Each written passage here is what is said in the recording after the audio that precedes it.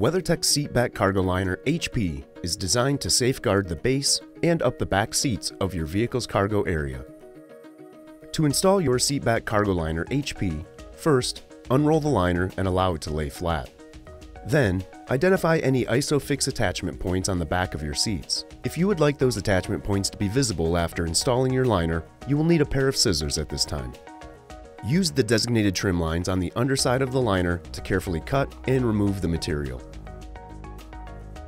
Next, fold the rear seats of your vehicle down into the flat position.